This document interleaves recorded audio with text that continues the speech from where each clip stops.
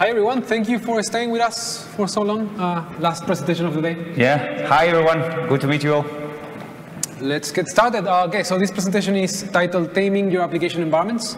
We plan for a very complex presentation covering a lot of topics, but we try to simplify it at the end. Yeah, hopefully it's going to be something different to what you've been seeing today. So we are really trying to inspire you with new ideas, so we'll see how it goes. Let's do it.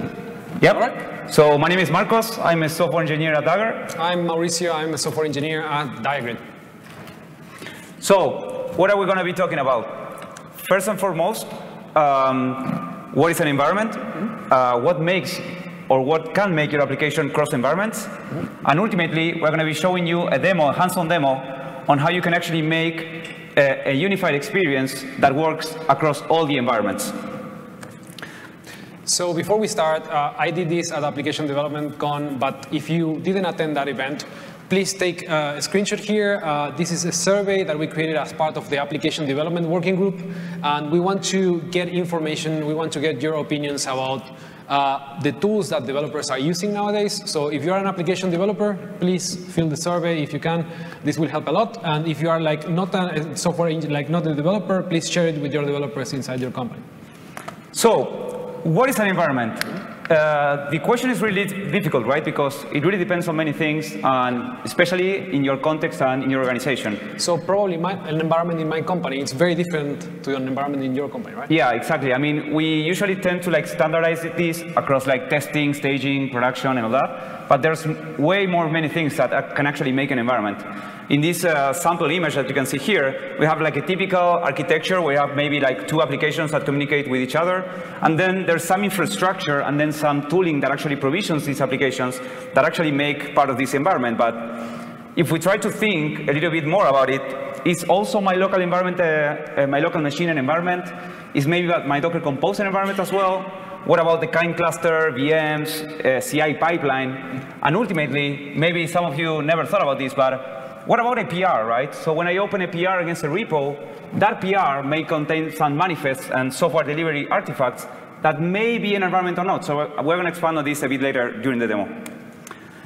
And the question is, the answer to this question, is well, yes, maybe, I don't know. The reality, like any other answer to any computer science question, is it depends or yes, maybe, right? And it depends on basically your organization, right? Similarly to the Conway's law of software engineering, we could say the same thing with environments, right? It really depends what you and your team and maybe your requirements are actually imply that means. And it really depends on the tools and the way that you are working. So in order to make this, want to say anything? No, go for it. In order to be less abstract and to try to make a concrete example of this, we're going to take a real example, and Mauricio is going to take it from here. Yeah, so basically, we try to create an example. Of course, we like to have demos, and in order to create a demo, we need to basically create the most simple distributed application that we can.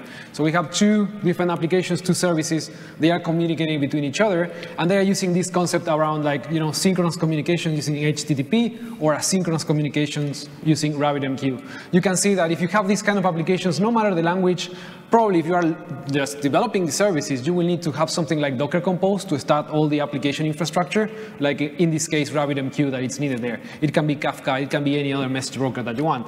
But also, you need to be aware that inside the application, you will have some dependencies to this infrastructure. So this is kind of the typical setup for a developer, right? Yep. And we can take a look at the application, so we can see kind of the application in action. We just implemented this, so then we can just show all the tools and how they work. So basically here, we have the producer and the consumer. And we have 2 ways of communicating, kind of the synchronous way. So if you start clicking there, you will be sending synchronous requests to the other application. And then the asynchronous way of communicating, you are sending in messages via a message broker in this case, right? So you can see the communication between the 2 services. In this case, this is probably running in an environment as we were defining before. Yep. So we will take a look into that. So imagine that you're a developer, you're probably running these two services locally, right? If you're a company, like, if you're a company, you're working for a company, you're also hosting that into a more serious environment that it's running against your customers. But it's very possible that you also have some CI pipelines, right, like that will do more things than what developers are doing. In this case, like you're running a pipeline that is going to basically set up a bunch of tools so it can build the services and test that the developer making changes is not breaking anything. You have here different options. You can use Docker Compose for starting the same infrastructure that the developer was starting, but it will be a little bit different. Or you can have shared infrastructure where your pipelines can connect and use these resources. And then you go to the more serious environments, the ones that are not that ephemeral, right? Like these are long-lived environments like staging or production, as Marcos mentioned before. In this case, there are more resources that you need. And in this case is where like you can install more things on top of your Kubernetes clusters where these applications will be running. But for this, what you need is you need some YAML files, you need some containers that at some point will need to be produced, right? So the question is going back to what is an environment. Is like now what are all these environments sharing in common, right? We looked at the application developer that works in their machine with their tools, then the CI pipelines, and then the more serious environments, right?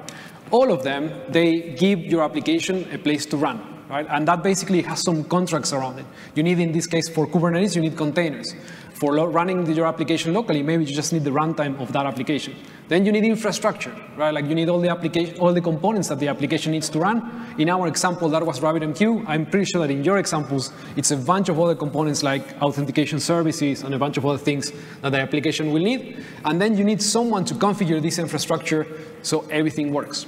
And ultimately, you need to orchestrate the management, creation, and teardown of these environments as well. So what do all these environments have in common is basically all these items that you see here. Yeah, and no matter the shape or size, we actually need to do two things. Think about how we can make these applications less dependent on the environment, and then think about how we can build experiences to make sure that working across these environments and moving the application across environments is as smooth as possible so we can deliver more software. Yep.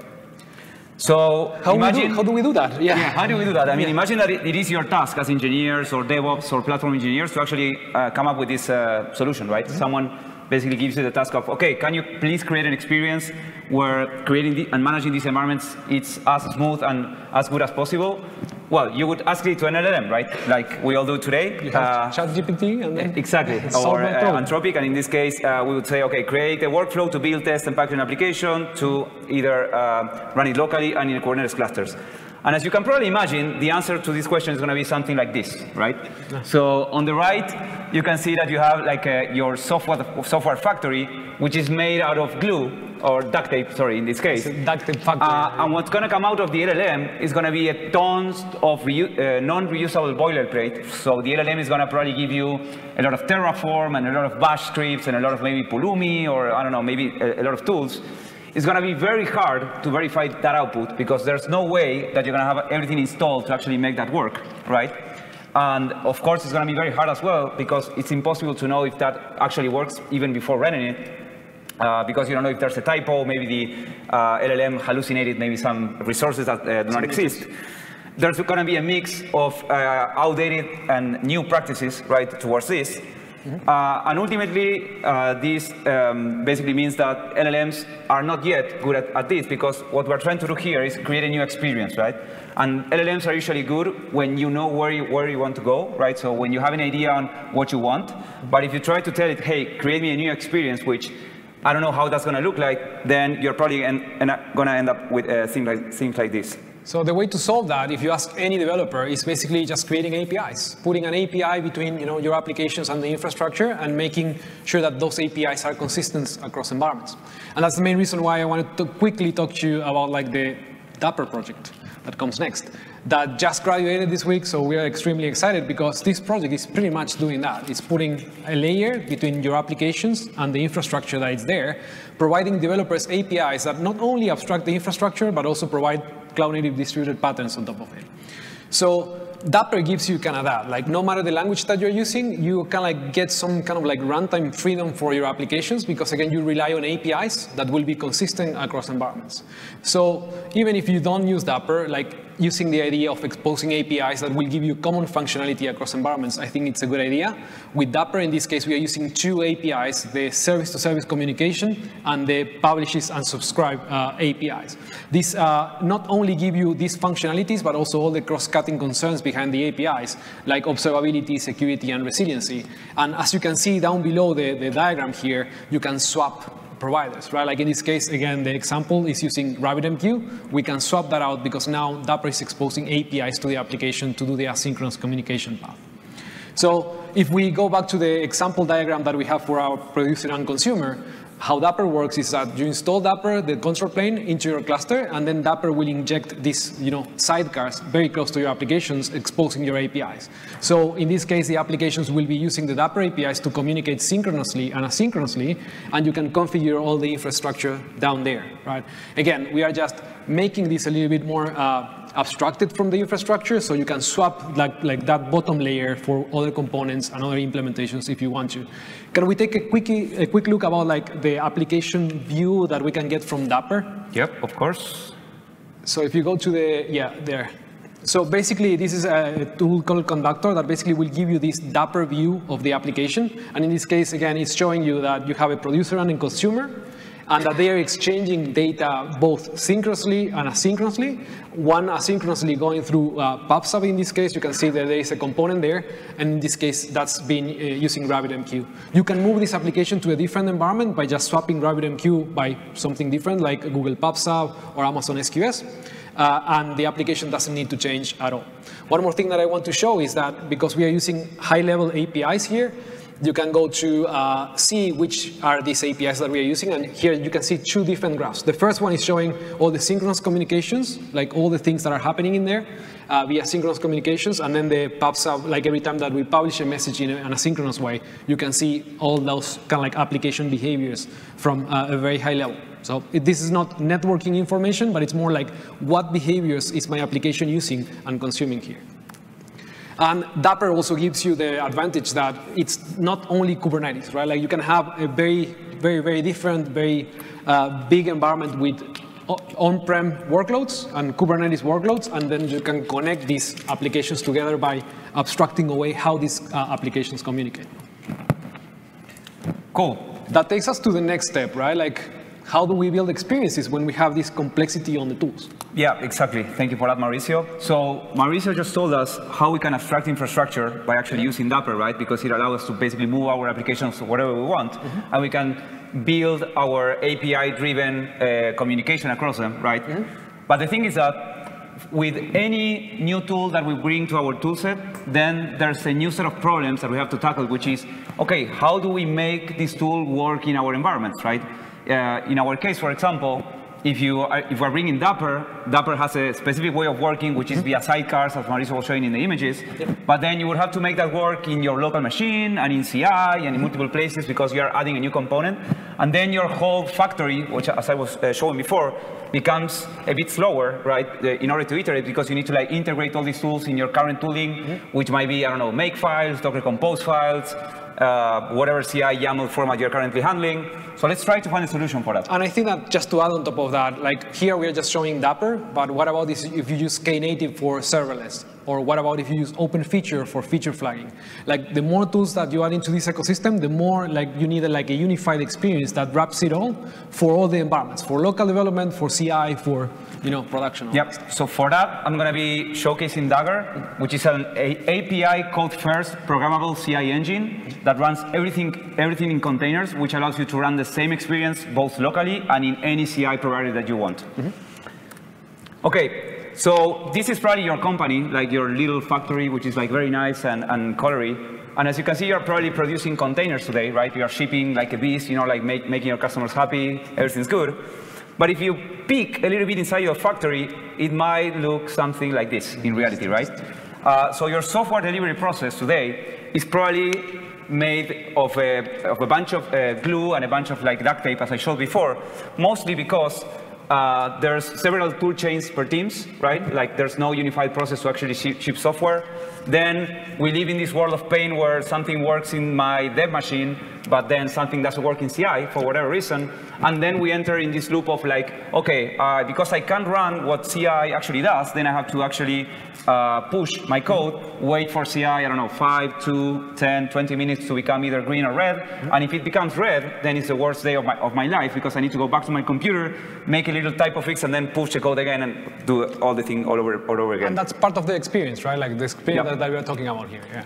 And the thing about this is, like, if we think about it, we are kind of like suffering the same problems that we suffered with applications 10 years ago when Dockers and containers became popular, right? Because we are seeing that companies have a really hard time today actually making that software factory and that delivery pipeline work, and especially deliver a unified experience.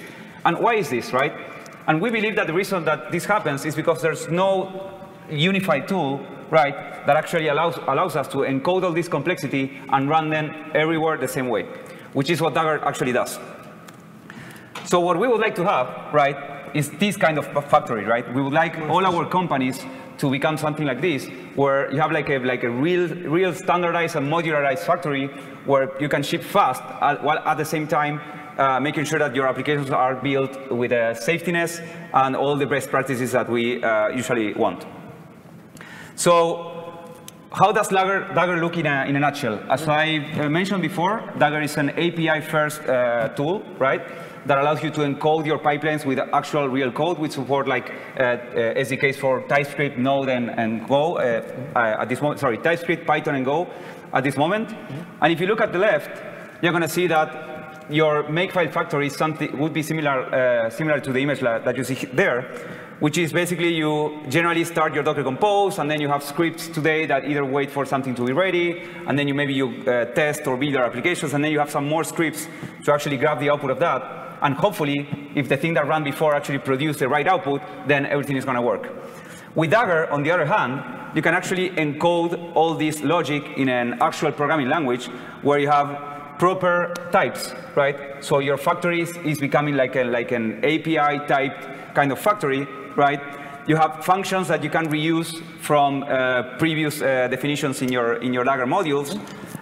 Then you can also, at the same time, similarly to your makefile factory, you can also like bind services for this particular test function to pass.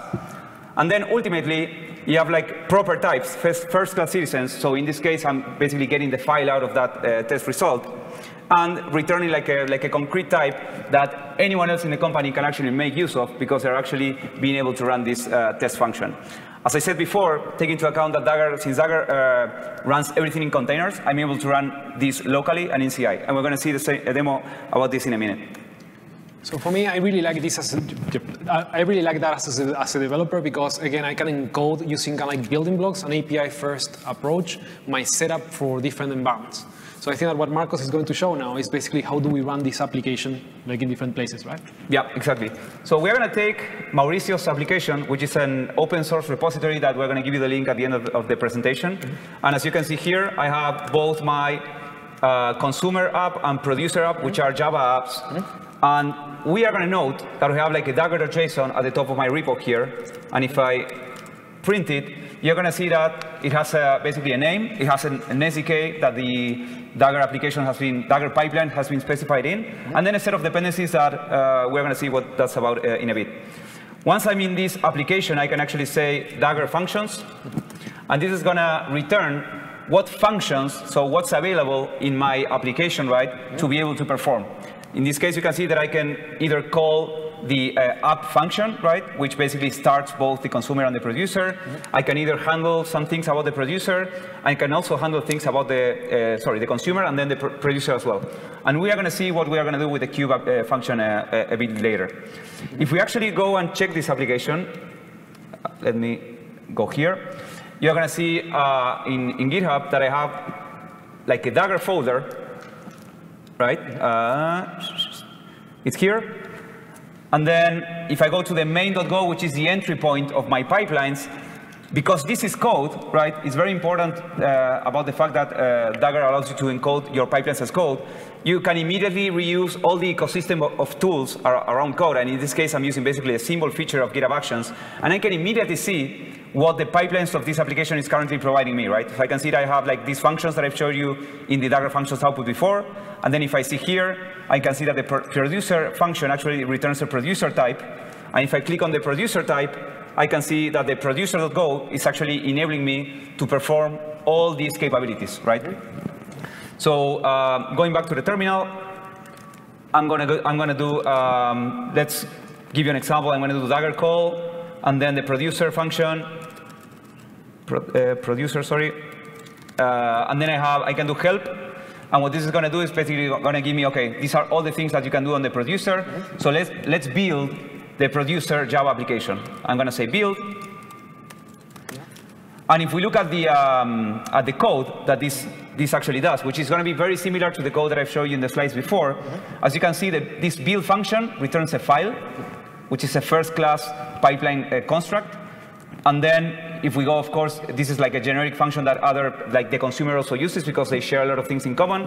If I go to the definition, thank you, code first pipelines and GitHub, you're going to see that in this case, I'm actually calling a Java function from the Dagger ecosystem. I'm selecting the SDK, the Java SDK 17. I'm basically mounting my source code, which is a source code that this function receives via arguments. I'm setting a cache mount. This is so when I run this multiple times, I can actually reuse whatever is downloaded by Maven. And then I'm actually packaging the application and returning the target file that gets built inside of this container that Dagger executes. Once I have the output, which is what I ran before, was here, Dagger called build. This gives me a file, right? It's already telling me, okay, you have this file. And I can tell Dagger then what to do with this file in multiple ways. In this case, for example, let's say that I want my file in my local machine, and then I'm going to give it the same name. So I'm just going to call this. You're going to see that this is very fast because I already ran this before, and everything is cached. So if I do ls, sorry, you're going to see that the file is in my local machine, right? And this is already giving me some universal execution because anyone that runs this command that I just ran don't even need to have Java installed because Dagger handles basically all the bootstrapping and all the container execution of all these definitions, right? So I don't even need to do like Java install or anything at all because Dagger takes care of that for me. I think that it's really important to highlight that he basically codified the build process of this application in particular, and that can be reused and shared with other teams that have similar applications. In this case, we have two services. We are reusing the same code to build in the second one as a library, right? Yep.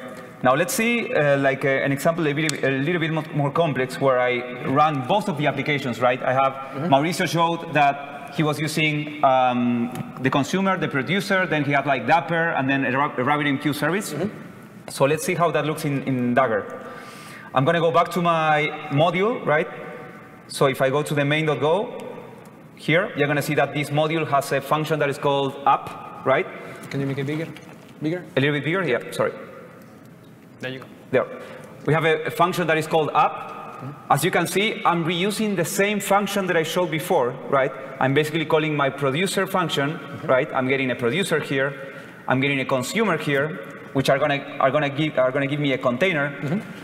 Then I start a Rabbit service, which is the service that both applications are gonna need. Then I call the producer service, and then I pass this Rabbit service that I injected. I do the same thing with the consumer, sorry. And once I have both of these services, if I look at this service function that you have here, this service function returns like a Dagger service, which is a first-class type to actually say that this is something that is going to be running and exposing a port, right? And once I have those two services, I basically tell Dagger, okay, give me a reverse proxy to these services so I can actually connect and basically browse them, right, and browse the application. One last thing that I want to show before starting this is that if I go to the producer service, you're going to see that here I basically create like a producer container with this function that you can see here. And then I basically inject Dapr to this producer service. So what you're seeing here is that I'm basically using the same building blocks for both of the applications because in this case they share a lot of core components. But then I'm actually building my pipeline little by little and in a type-safe way, so I can actually run all those things locally in my machine. And for me, this is extremely important because, again, he's bringing some of the functionality that will be only available in a cluster, like running in a Kubernetes cluster when you use a tool like Dapr that you install in a cluster, closer to the, to the development environment in this case, and it's codified, so anyone else using Dapr can use the same function for bootstrapping Dapr right besides the services. Yeah, if you had to do something like this, without a tool like this, you would probably have to do like a lot of makefile, Docker Compose / bash starts and a bunch of other things, Docker Compose, and encoding like health checks and waiting for things and injecting services in those tools is not generally like the most pleasant path to actually do it, but it works. So let me show you how you can run this. So if I do Dagger call up, this is going to give me a service. So with a service, I can basically say up. And as you can see now, this is basically resolving the applications. It's like starting Rabbit here. As you can see here, starting the Rabbit service. It's going to be waiting. In this case, it's RabbitMQ, as you can see here. Let me show you this. Then it's starting the consumer service. As you can see, it's doing like Maven package. It's basically creating the containers of both the producer and the consumer. It's putting that into a Java runtime container, and then it's starting the proxy that I showed you before, which is an Nginx that does the reverse proxy. Nginx is going to wait. So basically, I need to start the Java apps. As you can see here, it says like Java start. So the Nginx service is going to wait for the Java apps to be happy. And now everything is ready. So I should be able to go to the browser now and do kube app 8080. And the application is running. And then I can do kube app 8080, 8081. And the same application that Mauricio was showing you before that was deployed in Kubernetes with Dapr and a bunch of things, I have it running locally now. And as you can see, everything is connected. Everything is like, sending messages from one place to the other one, and everything is happy. To wrap it up, because we have a little bit of time, we're going to do like a final, very complex example, which is we're going to try to run the same setup that Mauricio did in Kubernetes, but locally in my machine. So I'm going to start a Kubernetes cluster. I'm going to deploy the Rabbit Helm chart, the Dapr Helm chart. And then I'm going to basically build these containers and create the Kubernetes manifest in order for this to work. Before that, I've heard that you didn't like the UI that much. Should we try like a pull request? What about like a pull request? Is a pull request an environment? Remember that? Exactly. Yeah. So do you remember that initially at the beginning we told you, hey, what about pull requests? Could a pull request be an environment? So in this particular case, I opened the pull request to Mauricio saying, hey, we actually need to merge this, which is like a super important change, as you can see here. Well, it's actually a lot of HTML. You formatted my HTML. But the important thing is somewhere around here. You can show it. Yeah, I'm going to show it. Let's show it. OK, it's going to be a mystery. But the thing is that, imagine that I have to work on this pull request. What I have to do is I have to like check out the code, basically go to the branch, go to the branch, recompile the applications, and do all that all over again. And that actually takes a lot of time. The good thing about environments is that this pull request basically is actually like a branch somewhere that has all the necessary artifacts for me to actually build and test the application that I've showed you before, right? Because this is a branch, I already have all the Dagger descriptors that I've showed you before, the Dagger code to actually build this. It's already there, right? So it would be amazing if, for example, I go to here in like another folder. Right? I go to a folder where nothing is here. It would be amazing if I, even without having the code checked out, I could actually run that environment in my local machine. Well, Dagger actually supports this. So instead of running like a local Dagger module, which is what you saw before, I can tell Dagger, hey, Dagger, instead of using my local code to run the pipelines, get the pipelines from this URL, right? As you can see here, this is like basically like a Git URL plus the pull 3 merge branch, and then call the same function that I called before and start everything. What Dagger is going to do is going to treat that pull request as an environment. It's going to basically do the same thing that I did before in my local machine. It's going to basically clone the code, start the RabbitMQ server, start Dapr, and do all the other things, and basically provide me like with this unified experience that no matter where the code lives, I can actually like point Dagger to it and tell Dagger, hey, just make use of that environment that it is defined there in that specific commit. Yeah. All this is starting. It's going to take a little bit. And once this is done, as it should be done now, if I try the kube app 8080. So for me, I think that this is a great example of how you can create an experience here, right? You are creating some sort of like preview environment in a local machine and removing the kind of like all the boilerplate of developers needing to know where to fork and get the right data and the right. So this is up, and if everything worked, you're going to see rockets here, which you didn't see before. You saw like little like mails, rocket emojis. There you go. Woo! Pull requests. Awesome. Nice. So finally, we have like a few more minutes, and just to wrap up this presentation, as I showed you before, we're going to do like a very complex example, which means instead of only running the applications, we're going to actually run a Kubernetes cluster. So let me show you the code a little bit first, so you can actually see what I'm talking about. So going back to the main repo, we're going to go to the Dagger module. I told you that we have a kube function, which is defined here, right? Kube. This kube function makes use of what we call a Dagger module, which is like a K3S module. By the way, small parenthesis, Dagger has like a catalog of modules that you can find here on daggerverse.dev. And the one that I'm particularly using now is this one that it is featured, where you can see this module basically gives you like different functions that you can run. The one that is usually the most common is like this one, the server, which basically starts like a K3S server, and then here you have an example of how you can actually use this, both in Go, Python, and TypeScript. So going back to the code, I'm going to say Dagger call kube, and then this returns. Let's see what this returns. I need to be in the application repo, so Dagger call kube, and let's see what this returns. And this is going to take a bit because it needs to like do all the deployment and waiting. As you can see, I have a service function, so let's call that kube service up. And going back to the code while this runs a little bit, you are going to see that kube here, sorry, wrong window.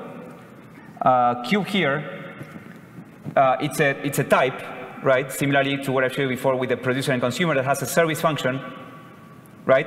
And in this case, I'm basically starting K3S, right? I'm starting the service here, K3S. Then I call deploy, which basically what deploy does, we can see actually the definition of this function. What deploy does is basically creates an Alpine container, right? And then installs all the kubectl required tools and the kubeconfig from the K3S server that I just spawned. And then it installs RabbitMQ, it installs Dapr, and then ultimately it applies the manifests of my applications that live on this repository, particularly on the K3S folder, which are the manifests of my basically RabbitMQ and consumer and producer applications. So going back to the terminal and to wrap it up, as you can see, everything is running now. You're probably thinking, OK, you're running Kubernetes here, but how do I troubleshoot it? There's an amazing feature in Dagger where you can actually do Dagger call kube. I need to go to this folder, Dagger call kube. The kube module also, the kube function, sorry, also gave me the capability of running interactive applications. So in this case, I can say K9test terminal. And what this is going to do, this is going to run K9test, 9s, sorry, inside of Dagger.